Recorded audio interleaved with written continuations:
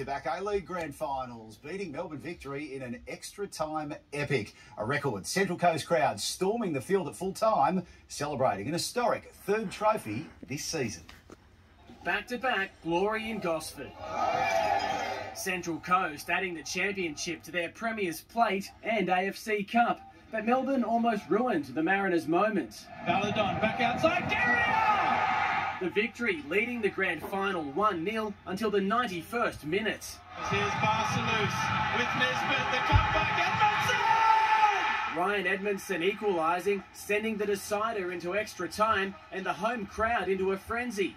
That just a taste of what was to come. Nisbet, Barcelus, the cutback! Miguel De Pizio! 18-year-old Miguel De Pizio becoming the youngest grand final goal scorer in history. Edmondson second, topping off the treble. Edmondson to finish it!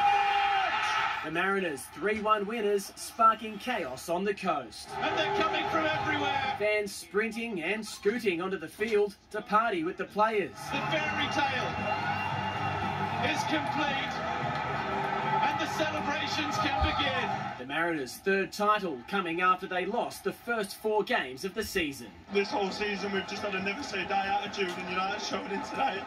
I think we went down the goal and we never stopped believing in anything we did. Luke Dovesey, 9 News.